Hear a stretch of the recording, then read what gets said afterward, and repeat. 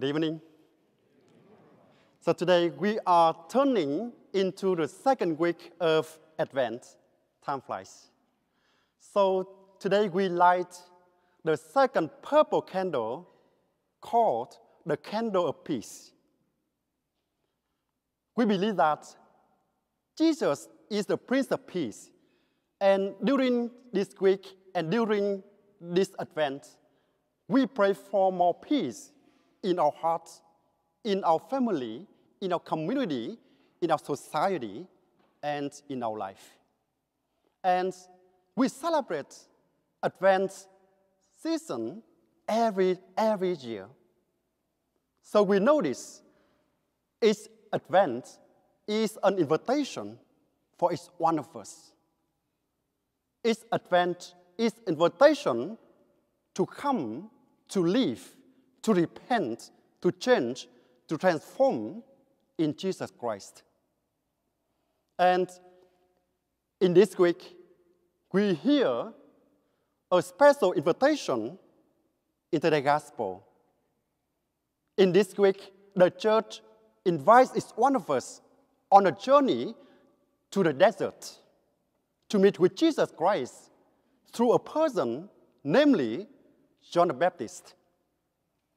And so we are invited to come to the desert to recharge our batteries with God and no one else. This is a moment of hope. This is the moment of love. This is the moment of peace. And this is the moment of salvation. Each day in our life is the day of salvation. Each moment in our life is a moment of salvation. But sometimes or many times, we say to ourselves, today is not our day. Today is not our time to come to the church. Today is not our time to receive reconciliation. Today is not our time to receive Holy Communion, to receive Jesus Christ. But we notice each day in our life is a day of salvation. Each moment in our life is a moment of salvation. And today we are invited to go to the desert. And there, we are called to show ourselves before God. We are called to make an encounter with Jesus Christ. And we are called not to cover our life in the desert with Jesus Christ. We are called to say to Jesus, here I am. Look at me, recognize me, claim me. This is my life. That's why we are called to be here to show ourselves before God, to show ourselves before Jesus Christ, because each one of us has a history, each one of us has a past life. Our history may involve guilt, regrets, wounds, disappointments, fears, and others. But we know that Jesus knows each one of us. Jesus knows our history. Jesus knows our past life. Don't worry about anything. Show everything before Him in the desert, and then we can make an encounter with Him.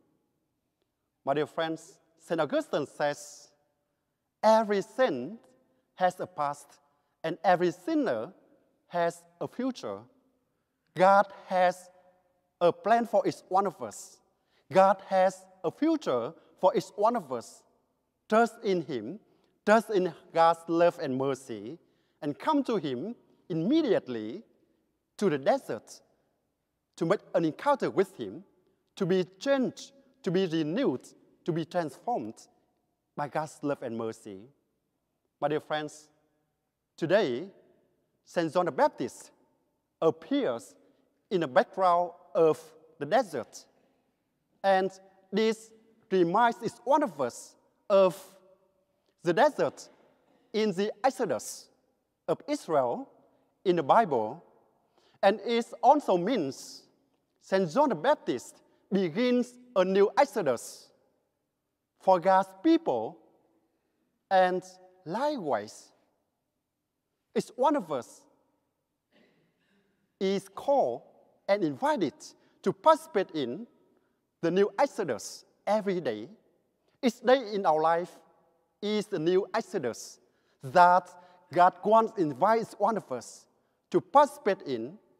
And in this Exodus every day, God changes our life, renews our hearts, refreshes our soul, and makes us begin a new journey in Him and in Jesus Christ.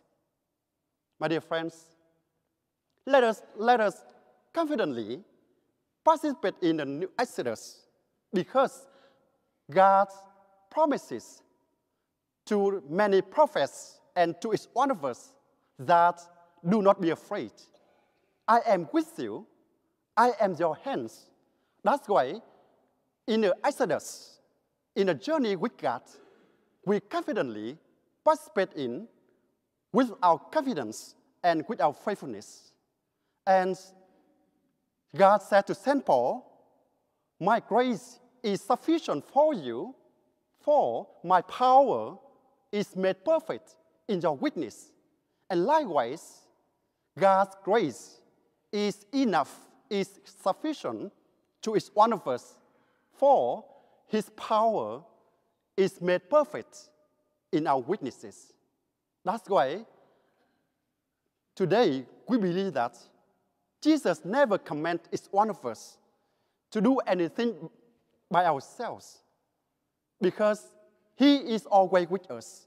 He is always abiding us.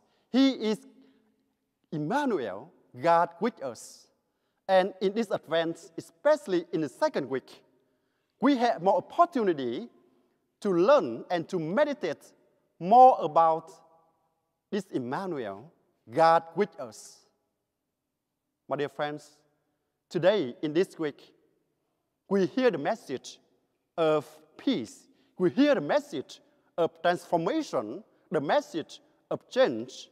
And we remember this message appears and happens not in a comfortable places, in our families or in our communities, but this message happens in a wilderness. And likewise, sometimes or many times, we are living in the wilderness of our life. We are in the wilderness of sickness and illness. We are in the wilderness of poor finance. We are in the wilderness of disappointment. We are in the wilderness of fears. We are in the wilderness of our sins and temptations. And we are in the wilderness of division in our community. And that's why the wilderness may be our family, maybe our community, maybe our heart, maybe our society, and our world. And that's why today, in this wilderness, in this journey, the call of the prophet Isaiah, as we heard in the first reading, comes to us. Comfort, comfort my people. We believe that God comforts each one of us every day by His love, compassion, and forgiveness. And also, we are called to become a word of comfort to our brothers and sisters. We are called to comfort people as well by our love, by our sacrifice, by our patience, by our forgiveness. My dear friends, today we are turning into the second week of Advent, and we are going deeper into the mystery of the incarnation of Jesus Christ, and we are moving closer to Christmas celebration. We are called to be more aware of God's presence, to be more aware of God's calling to each one of us, to come to Him, to meet with Him, to make an encounter with Him. And also, we are called to recharge our batteries, to renew our hearts, to refresh our soul, and to begin a new journey in Jesus Christ.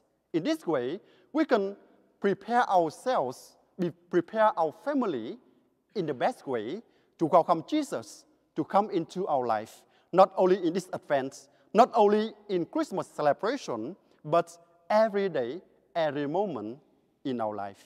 Amen.